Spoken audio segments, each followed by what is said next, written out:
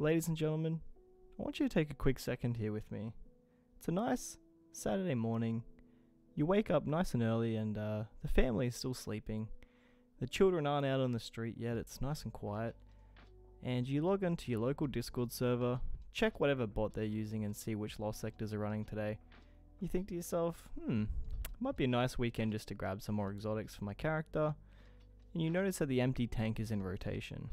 And you think, I'm a pretty experienced gamer by now. Nothing wrong with the empty tank. Tangled Shore's on its way out. I don't mind running a few of those. So you fly in, and then you remember that the most jacked, juiced up, Chad Overload Captain is gatekeeping you from anything that you could possibly want. Boys and girls, I've got an endgame Titan build that's going to make sure that no one ever hurts you again. G'day Guardians, it's Matt here, and I hope you enjoyed that little intro. I am completely serious though. I have a build here that is insanely strong for challenging PVE content. It comes with a couple variations for whether or not you're playing in a fire team or tackling solo content, as well as some changes to which subclass or weapon that you want to run. It'll allow you to tank ridiculous amount of damage with your sword, as well as aggroing a lot of shots for your fire team, which literally will be healing you at the same time. You'll be the ultimate champion killer, stacking multiple different damage buffs on your sword and melting bosses left, right, and center. It almost feels like a mini bite-sized version of Ursa Furiosa, but allows you to deal insane damage along the way. We are, of course, talking about the long-forgotten, instantly sharded upon acquiring Strongholds. Now, if you were like me and deleted every pair of these before actually reading what they do, well, I'm reformed now, and I've got you covered. Strongholds will maximize guard stats on equipped swords, but also shots blocked immediately after guarding will heal you. The maximum guarding stat is nice, but what we really care for is the healing aspect. A perfectly timed guard just before getting hit will heal you. Before making this build, these guys hadn't even seen the light of day on my Titan, but a little while ago, Roguey and I were theory crafting some builds on underutilized exotics, and he challenged me to make something happen with Strongholds that could actually be viable.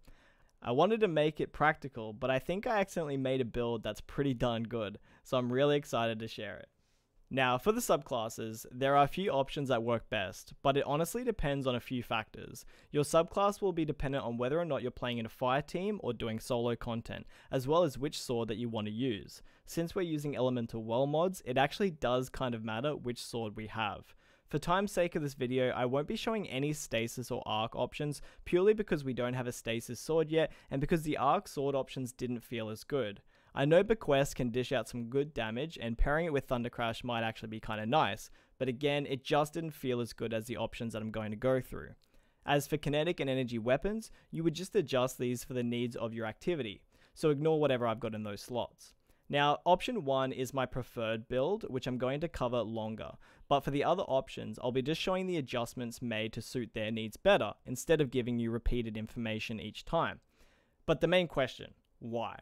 Why run Strongholds over anything else? If you aren't confident with things like Legend or Master Lost Sectors, or you're struggling to find your footing within a fire team when going into a Grandmaster, these 3 Stronghold options will help you get your confidence up when tackling these activities. You'll also be able to hold your own without dying, inconveniencing your fire team, and it'll just help you learn different encounters and figuring out all the different fights without any issues. So, option 1. This is what I felt to be the best for tackling solo content. We're using Middle Tree Solar for the hammer because this will allow us to stun Overload champions with the Thermoclastic Strike mod. This can be purchased from the seasonal artifact.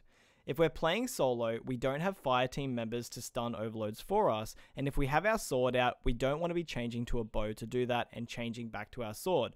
So our trusty hammer is the best option. We're going to be pairing this with Lament as our sword of choice, and for a very good reason too. Firstly, Lament intrinsically has anti-barrier on its attacks, so we don't need to bother with an auto rifle.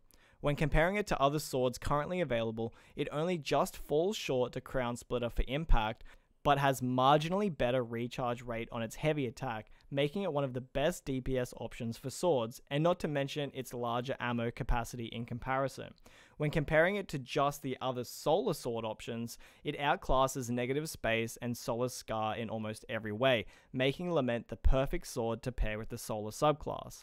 And lastly, the revved consumption perk gives us that extra bit of survivability since we're playing solo. For mods, I'm running elemental armaments to generate elemental wells when getting kills with the Lament, which pairs perfectly with Font of Might, which gives that 25% damage boost on the Lament for 10 seconds when I collect that elemental well. Elemental Charge gives me 2 stacks of Charge with Light when I collect the Elemental Well also, and we'll be able to spend those stacks with Lucent Blade, which gives us a further 35% damage buff, stacking very neatly on top of Font of Might's 25%. You'll notice I'm also running Momentum Transfer. This mod itself isn't ideal or necessary to the build, but I'm using it because it's another arc mod and that helps proc the secondary perk for Lucent Blade, which greatly increases the recharge rate for your sword. This will come in handy to get our heavy attacks ready after taking some big damage with Lament. The cherry on top is Passive Guard, and that lets us take way less damage from enemies when we're up in their grill. The idea with this option is that we're going into a lost sector and we are just clearing everything with Lament. Lament will be making our elemental wells, we're going to be getting our damage stacks on top of each other, and we're just going to clear everything. Passive Guard will let us tank everything, and if we're in some big strife, we can just pop our guard and get our way to the enemy safely by creeping slowly and slowly towards them, not taking any damage, but if we do, we'll be healing along the way with some perfect deflections. Now, for option number 2. This is going to be very similar to option 1, but with some adjustments that allow this build to synergize when playing in a fire team. Option 1 was all about solo content, but now we're trying to mesh Strongholds to be a utility piece for harder content with a team. We'll be keeping Lament the same, as it's just too good to pass up with how strong enemies are in endgame content. The first change we'll be making is going down to bottom tree solo though. We have teammates now, we don't need the hammer to stun overload champions anymore, instead we'll want those sunspots to help regen abilities, as well as offer some extra protection in something like Grandmasters. With the addition of teammates, we'll no longer need Thermoclastic Strike, and instead I've replaced that with Taking Charge, since they'll be able to generate orbs for us, turning them into Charge with Light stacks for Lucent Blade. Meaning, we no longer need Elemental Charge as our source for Charge with Light, and can be replaced with Elemental Ordnance. This gives us another quick and easy way to generate elemental wells. Everything else will remain the same though. Getting kills with Lament and our grenade now will spawn elemental wells. Those wells will give us the Font of Might damage buff, and through the gameplay our teammates' orbs will be giving us Lucent Blade, keeping us at a nice sustained level of damage boost. Since we're still on the solar subclass, I can imagine some people might assume that running Well of Life would be a good option, although since Strongholds gives us a majority of our health back on a perfect deflection, it becomes kind of pointless, hence why we're going all in on damage. And lastly, our third option. This is where I originally landed with the build, but it felt like it was missing something. It eventually seemed like the damage output just wasn't there compared to Lament, but is still a really viable build option. For this one, we're switching things up and are using Bottom Tree Void for the In the Trenches perk, which just helps reduce our super. Everything else in the other trees aren't particularly viable since they're based around melee kills. Although another great addition to running Void is having suppressor grenades, which are extremely useful in high-end content as they basically serve as another blinding grenade. For our sword, we are switching over to an exotic Void sword, the Black Talon. The Black Talon has 2 great perks to it. The first one is that we can deal damage from afar with its heavy cast attack, and the second is its Catalyst, which synergizes perfectly with Strongholds. A perfectly guarded attack increases our damage output for a short amount of time, meaning if we guard at the right time, we'll get our health back through Strongholds, and we will get a damage buff to cast out. This extra damage buff does also stack with Font of Might and Lucent Blade, making it pretty lethal. Now, for the mods, we do have to change some things due to the fact that we've changed to the Void subclass. We now have Reaping Wellmaker, which means when we pop our barricade, our next kill will give us a guaranteed Void Elemental Well. When we pick up that well, it's going to proc Well of Tenacity, which reduces the damage that we take from enemies for a short period of time. Not only that, the Elemental Well is going to give us our Font of Might damage buff and 2 stacks of Charge with Light from the Elemental Charge mod. And as always, we'll be able to spend those stacks of Charge with Light on Lucent Blade.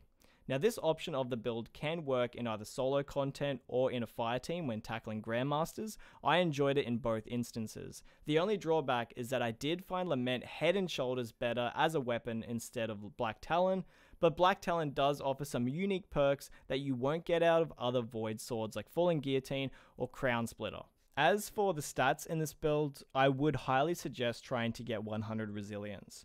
This will allow you to get your barricade up on cooldown, but also increases your shield capacity, which is really important when you're taking some heavy hits with Strongholds.